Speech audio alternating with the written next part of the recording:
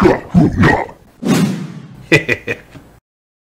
today I have the DALRC DL215 quadcopter. This is a carbon fiber one, and I haven't seen many 215s. I've seen a lot of 220s and 210s, but this one says it's a 215, and they also spelled DALRC wrong, but you know, whatever.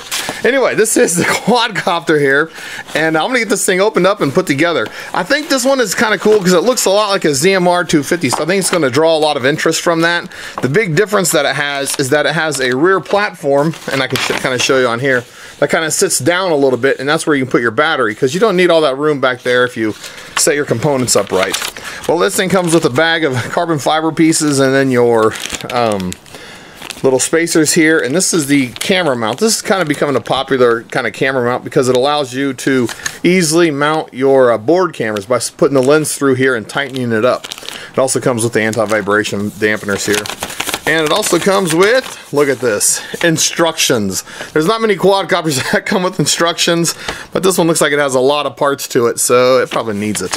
Anyway, let me go ahead and get this thing taken out of the package, and we'll start looking at some of the contents of it. Just to save us a little bit of time, I'll just tell you, all of these plates down here are all 1 millimeter thick. The bottom plate here, the middle plate, the upper plate, these are all 1 millimeter thick. These little side rails, it's all 1 millimeter. These here, these arms are actually 2.3 millimeters. Usually I've been seeing a lot at 2 and a lot at 3, but not very many 2.3 millimeter arms. And these arms are pretty decent, and you can see in here the carbon fiber in here looks like it's pretty decent too, and it has good smooth edges on here, so there's not any rough spots. There's not even any powder yet that I've seen, or dust from cutting these. So I think they look like they're in pretty good shape. There's a little rough cut right there on there if you can kind of see it. Anyway, they're not too bad looking. I bet they're going to be alright. Also in here it has the screws here to put it all together, the spacers and the anti-vibration things there. But this is that camera mount, and like I said, this is kind of a new thing that a lot of companies have started including. But it has the two little pieces. This goes around your camera and then it mounts onto here. Then it comes with these pieces.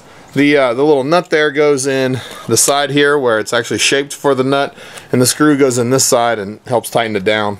Then it has the two little small screws to attach the base here up to your quadcopter.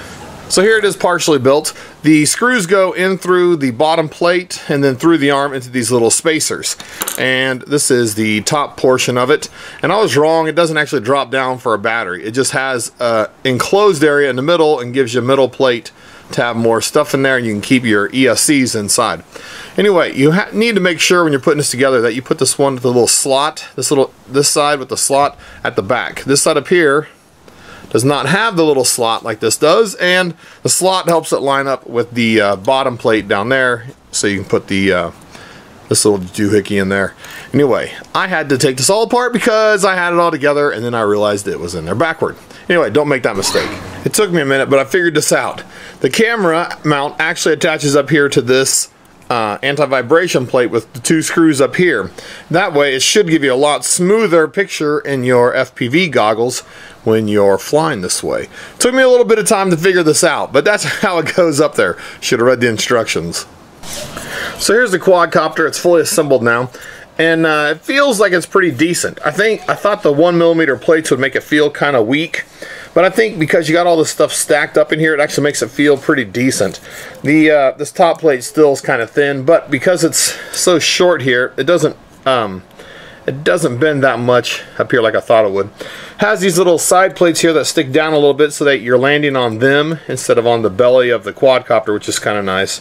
It has the 4 mounting holes for a flight board that could go up here on the top part, which I don't know why you'd want it up there, but it also has them down here on the bottom plate so you can put it inside here with your ESCs in the back and ESCs in front. Now, the only thing that I would say about this quadcopter is that I think this area is going to be kind of a waste. If you squeeze everything in here, you're not going to have anything in there. And so even something like this 1300 Banggood battery, you know, it's not going to sit in there. It's going to have to sit up here on top, maybe like this, or down on bottom, but you probably want it on top. And it's just going to have that empty space there for no reason. Here's a 3S 1500 battery, and it's too wide to fit through these posts, and it's too tall to even fit inside there. So I don't know what you're supposed to do with this area. If you have something like a little 800 battery, You know, it won't fit in there either. Well, you might be able to squeeze it in if you tried real hard. Or you could try something like this little 450. This would fit in there. This would give you about a 10-second flight time, and then you'd have to replace your battery because you would have overpuffed it and overdrained it. But I just don't get what this little area is for. I think you'd be better off if you had this frame to cut it off up here and then have your battery sit up here. And that would kind of center your center of gravity a little bit better. And so when you did rolls, it should roll a lot better, and it won't have the kind of little long spin, I guess, or off balance spin because your center of gravity is so close to the middle. I do really like this camera mount up here. I like the idea of having a full-size camera in here and being able to tilt it as you want. Even while you're at the field, you could loosen the screw, then adjust it and retighten it back up. And also having on the anti-vibration plate here, you're not even going to get much vibration, even if your quadcopter motors are badly out of balance or anything. It also has a little antenna mount here, so if you do keep this on here, you can use your antenna mount there. It also has this little rear plate back here on the back that kind of, I don't know what you'd do with that other than just kind of make it look cool and give it a little bit of rigidity in the event of a crash. If you had all your electronic components inside here and you were to roll this, I think it would hold up pretty decently. I don't think there's really that much that I really don't necessarily like about this, other than this empty area that you're going to have inside here. Maybe your video transmitter might not fit in there, but heck, man, I just make it fit so I can keep this top plate clean for a battery mount. So here's a 5-inch prop. If I hold that above the where the motor would mount, you can see it's clearing the post just fine. There's not going to be any problems with that. You're not going to be able to run 6-inch props on this. They're going to nail this thing, the spacer there. Weight's becoming more of an issue as the FAA is now requiring drone registration for quadcopters that weigh more than 250 grams all up in the air. That's everything flying. Well, this frame comes in about 71 grams. And if you don't want to register yourself as a pilot, you need to start flying drones that, including the battery, weigh less than 250 grams. So the upper part of this frame has about 21.7, 21 and a half maybe millimeters of space between those two upper plates. The two lower plates here have about, if I can get this in here, about, what's that, 12 millimeters of space. And up here in the front, this is where your full-size board camera should be able to fit. You have 35 millimeters of space up here in the front. So they claim this is a 215 millimeter frame. So I'll go ahead and get this lined up here fairly close on the first motor. And if we measure it up to here, you can see it comes in about 215. Wow. I actually measured this one correctly. It is a 215. Here's this EMR 250 and a DAL 215. They look pretty close to the same, but if we go ahead and we turn these over and we put the arms up here, now the size difference becomes pretty apparent. Like I said, this is a 250 versus a 215. So this is my current fastest quadcopter. This is a VDQ 210. And you can see here the frame for this one is a little bit wider than the VDQ 210. And if we line up these the side motors side to side, it's a little bit shorter than the VDQ 210. These arms have holes that are cut out for 1806 motors or smaller. You're not going to be able to fit the larger motors on, like the 2204s or 2206s, because the holes are too small. You could drill them out if you wanted to and make them fit, but yeah, I think these are made for, since they're made for 5-inch props, 1806 motors should be plenty.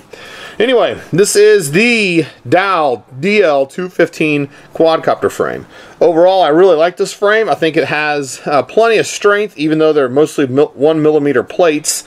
The arms, like I said, are 2.3 millimeters. But I think these extra little side plates in here and the side plate in the back help add enough rigidity to this that it actually makes it a decent contender in the realm of quadcopters.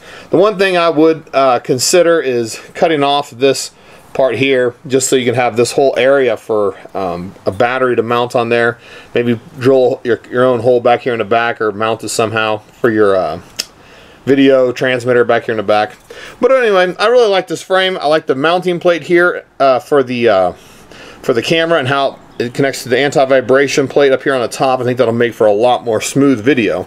Anyway, this is the DL215. If you have any questions about this, you can leave them in the comments and I'll try to help you out as best I can. And as always, thanks for watching.